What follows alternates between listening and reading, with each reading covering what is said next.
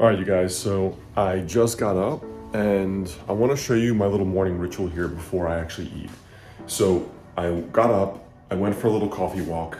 My neighborhood is really quiet and really calm, and I usually use that as time to go through my goals in my head in the morning. And then I sit right here, typically with a bowl of oatmeal, but I want to show you what I do first or at the same time. So I come on over to here, right? A little mini kitchen table, and I sit down in front of this window and I've got my cup of coffee, which is maybe a couple times a week for me, not something I do daily. It bothers my stomach a lot. And then basically I just sit down and I go through my goals. This is the simplest, most effective way to quote manifesting. Every day, just look at a list of what you want, okay? So every year I write down what I want and I keep writing it down until I make it happen. On the back, it says, inspired or aligns daily rituals. In other words, what are the habits I have to do today that can make that happen? So for example, one that's a little bit longer term is move to a new living space and office, right? And then I have this little thing I've printed out. It's sort of a little, some images that inspire me, some offices that inspire me, you know, a list of the things that I want, the qualities that I want. And I just sit here, hang out for a few minutes, review the goals, remind myself of what I have to do every single day. All right, you guys, meal number one, breakfast. My breakfast tends to be pretty simple. Most days I end up cooking it, and I tend to stick with basically salty or savory. And if I'm craving more salty, usually what I'm doing is eggs on toast. But when I get to a more savory phase where I need something that's more grain-based, I tend to go with oatmeal. So this is just oatmeal, local berries from the farmer's market, cinnamon, a little bit of salt, and some local honey I also got from the farmer's market. For me, the philosophy for breakfast is, and really all my meals, is eat similar to the Mediterranean diet, right? So the Mediterranean diet usually is shown to have both in populations that live a long time, the best results for longevity, as well as even in clinical research, people tend to have greater cancer remission, right? So lower rates of cancer recurrence on Mediterranean diets. So it's one of the most clinically studied, but basically it's more grains than you'd expect, a little bit lower protein, and a large diversity of foods, and also coffee and red wine. All right, guys, I want to show you my lunch now.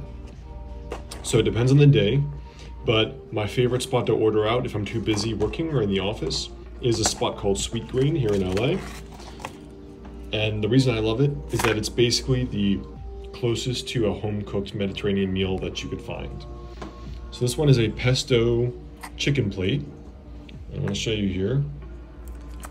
They buried my pesto, these fools. All right, so I wanna show you why this is the foundation of my eating for energy plan.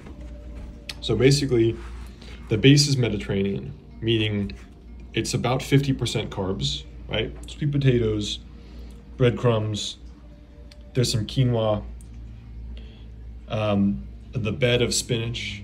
So it's decent amount of carbs from vegetables, a lot of broccoli, there's tomatoes, and then you have blackened chicken, and you have some regular chicken there. And then you have this pesto sauce and hot sauce. Pesto is actually my favorite meal, honestly, my favorite taste. So the point of this is that, you know, for me, Mediterranean meals, number one, are balanced. So you have protein, carbs, and fats in all of them. They're filling because it's a lot of whole foods. So you stay fuller longer, and there's a lot of fiber. So you're not eating massive amounts of food and then feeling sluggish or, you know, constipated and corked up. So for me, I tend to always look for balanced meals, right? You can see there's carbs, veggies, protein in every one. And I try to make sure actually all three macros are in every meal that I eat. I try to make sure at least 1 cup of cooked vegetables. I tend not to do very well with too many raw veggies, but this tends to be my lunch sort of meal. And I try to cook this way too when on the days that I cook. But in general, the gist is eat Mediterranean and focus on the whole foods. All right, so now we're home.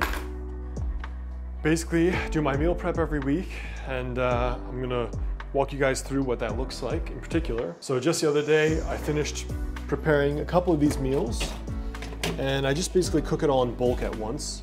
And sometimes I do that for the first, 3-4 days of the week, and sometimes I do that a little bit longer. It depends on what's going on. If I work really late or You know, if I'm seeing patients, for example, then just everything goes really, really late and I don't really want to cook at 8 o'clock at night, so I'll go out. But I'll show you what it looks like here, and we'll talk about, you know, my overall strategy, because you guys follow me, you know, the whole point of what I do is being deliberate about your life. That is the strategy for high performance. So I'm going to show you a couple of these meals that I prepped here, right? So really, really simple. My strategy is eat mostly Mediterranean, all right? These last two are looking a little anemic. I ran out of vegetables, but you get the point. So I tend to cook mostly Mediterranean, which means that I have all three macronutrients, right? Protein, fats, carbs. Typically, I'll do rice as my main starch because it tends to cause me the least digestive upset. I tend to do about 4 ounces of protein, beef, chicken, fish, and then sauteed vegetables. And then I like to throw in some little other things just for more variety. I like fermented foods because I have a lot of GI problems. Olives, just because I'm a salt fiend. And otherwise, I drizzle almost everything with either olive oil or balsamic. But the general strategy is health, number one, because for me, high energy is the essence of high performance. And if you're not feeling well, or a lot of the times, if you're eating for performance, right, if you're eating in a way to look good, sometimes that means a lot of women I see are exhausted or cranky because they're not eating enough food or they're not eating any carbs. And a lot of guys that want to bulk up, they're eating garbage. And so they're overeating and they're sluggish and tired, or they're not sleeping well. So for me, number one, it's about health first. But the general strategy is having a system and being deliberate, right? For me, like you've seen my other videos, I try to always have a day in the week where I put something on the calendar so I know this is when I have to do the meals. So it's not accidental, there's never a time where I forget or I didn't plan. It's on the calendar, like going to work is on my calendar. And then that time, I'll prepare all those meals while I'm doing miscellaneous stuff around my apartment.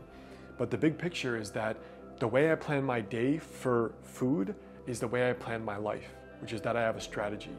So in the same way, if you want to find love or you want to write a book or you want to start a YouTube channel or a business, have a strategy and then figure out in terms of daily habits and rituals, what is the daily habit that is most likely to make you succeed and reach that goal. If you think about your daily habits instead of goals, it's way easier to achieve the goals and dreams that you want. So that is what I eat in a day and what I recommend eating in a day. I have other related videos on this exact topic, and I also have a goal setting worksheet down below this video, you guys, that will help you strategically figure out what is my dream life, what's my perfect year, what do I have to do right now to make that happen. So check them out.